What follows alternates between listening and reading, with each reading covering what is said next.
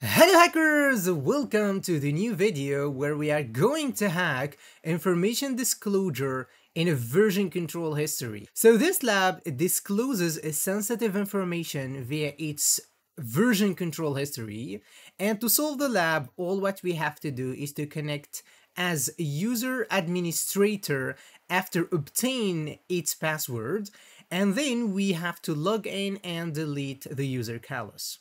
So guys, if you're not very familiar about what is the version control history, so let's talk a little bit about this technology. So let's go to the Git. Git is kind of technology where give you the possibility to save your code in a several of commits. And this is where we can share our code with another partner, so we can collaborate our code. So if you are a developer, I'm easily to share my code with my partners and with my team. So if I create a new code or a new project, I can easily save it as a commit. But after a while, I'm going to make some updates, some changes, and I'm going to submit a new commit. And after a while, my partner can make a new update to my code, so he's going to create another commit. And the commits are several of my version code. So if I have any problem and I want to back to the previous code, it's easily to back to the previous code without any new update. And this is the power of Git. And as you can see guys, the last version of Git exists is 2.45.2 for now. So if you are watching this video in the future, maybe you will find a new version. So let me give you an example where we are going to store this code. So if I'm going to use Git locally, definitely I'm going to save all these commits on my computer. But if I'm working in a team or in a company, definitely I have to share my code with another partner or with my team project. And here we have another platform to use where I'm going to save my code. Let's take an example of this Github. So this is a platform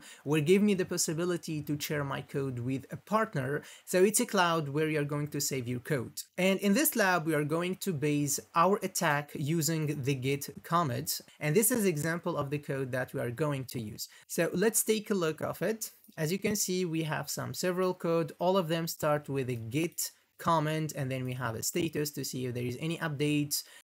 We have a Git commit to push a new comment and all these things. So don't worry guys, I will put all these things in the comments so you will have all these resources for you. But before moving forward guys to this lab, so let's make a demonstration and see how Git works. So let me go in here, let's say sudo first, and here we go. Now I'm going to the download folders. As you can see, I have empty folder. So I'm going to create a new project in here, but first let me navigate to the downloads folder, and here we go. I'm going to create a new project, let's say make directory in here, and I'm going to call it project, and here we go. So let me navigate to this project. Now I'm in the project folder, and to initialize the Git, all what we have to do is to write git and then init, and here we go. But let me go and see what happened inside this project. As you can see, it's an empty folder in here, but if you see the message that I got, you can see that we have initialized an empty Git repository in here in the project folder, and then I have another folder, call it .git.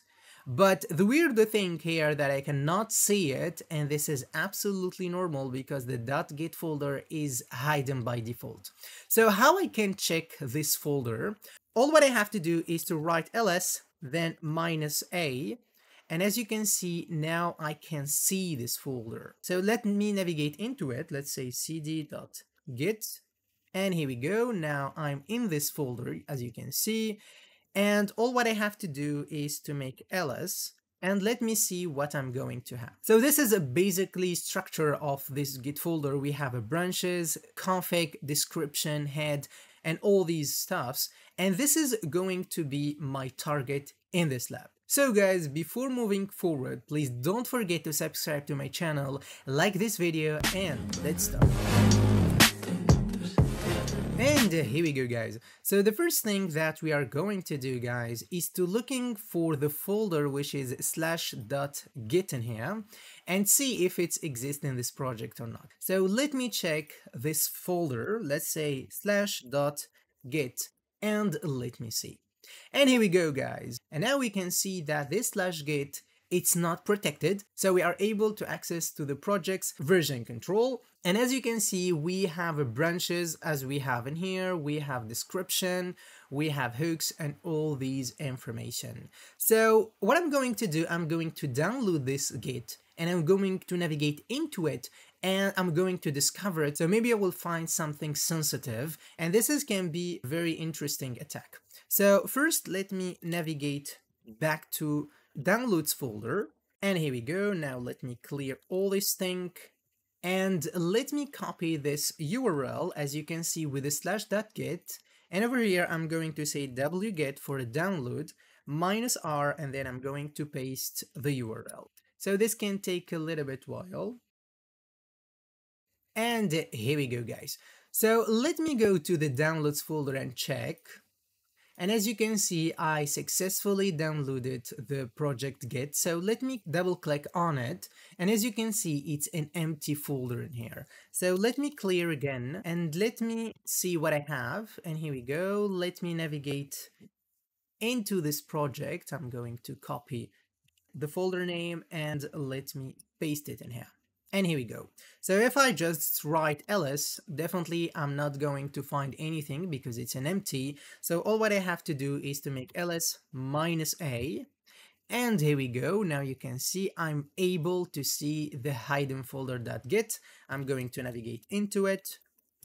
And here we go. Now let me write ls and let me see what I'm going to have. So let me close this thing and let's make a simple comparison. As you can see, we have description in here, hooks, also hooks in here, etc. So what I'm going to do, I'm going to base my attack on the git sheet. So let's go to the git sheet. And what I'm going to do first, I'm going to see if there is any update or any new code in the project. So let's say git status in here. And as you can see, he told me that this operation must run in the work tree, which means I don't have to be in this folder. So I'm going to navigate back to the project. And here we go. Let me clear again. Now let's say git status again and see what I'm going to have. And here we go. Now we have a very interesting information. Now you can see he told me that there is 2 files that were deleted. So the first one is admin.config and the second file, which is admin/panel.php. So these 2 files were deleted from the project. So to discover this folder, all what I have to do is to check the previous code. So before doing this, let me say git log and then let's say _1 line. I'm going to discover all the branches in the project is exactly what I have in here, which is git log. So as you can see, he said that show all the comments in the current branch. So let me press enter and see. And here we go. Now we have only 2 branches. I'm in the last branch, which is remove admin password from the config. So definitely I think that this is the config file.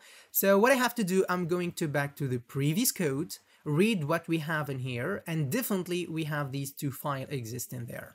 So how I can do it, I'm going to use this git to navigate between the branches. So let's say git checkout, and then I'm going to copy this branch ID, and then I'm going to paste it over here, and I'm going to press enter.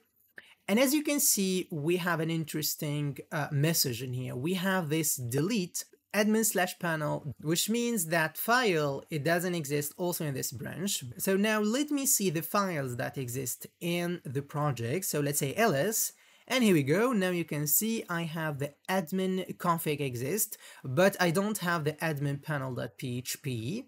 So this is absolutely what I check when I see the status that we have 2 files were deleted, but one of them still exists in the previous branch. So now let me read inside this folder. So let's say cat, and then let's say admin.conf, and here we go. So now you can see that I successfully found the admin password, which is admin-password equal to this random character. So let me back to the project in here. So let me navigate back. So let me go to my account and let me connect as an admin. So as you can see, we found the password, but what is the username? So if we back to the lab, you can see that he tells us that the admin username is the administrator. So let me copy it from here. Let me paste it. And now let me copy the password and let me paste it over here and let me log in. And here we go, guys. Now we are successfully connecting as an administrator and we are able to do a bunch of stuffs. And one of them is to update the administrator email. But I'm not interested of this one. Let me go to the admin panel and my duty is to delete the user callus and let me delete it. And here we go, guys. Now we finally solved the lab. So please, if you like this video and if you learned something new about the version control and if you want to learn more about it, please don't forget to subscribe to my channel, like this video, and if you need any help or you have any question, please put it in the comment below and stay tuned to the next video.